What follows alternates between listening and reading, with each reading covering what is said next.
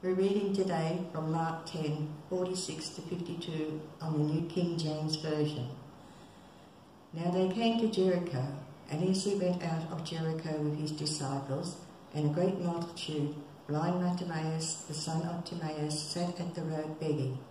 And when he heard that it was Jesus of Nazareth, he began to cry out and say, Jesus, Son of David, have mercy on me.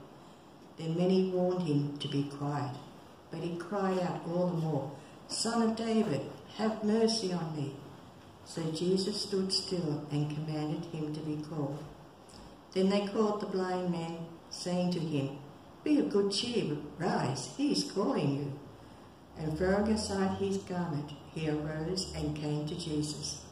So Jesus answered and said to him, What do you want me to do for you? The blind man said to him, Rabboni, that I may receive my sight. Then Jesus said to him, Go your way, your faith has made you well.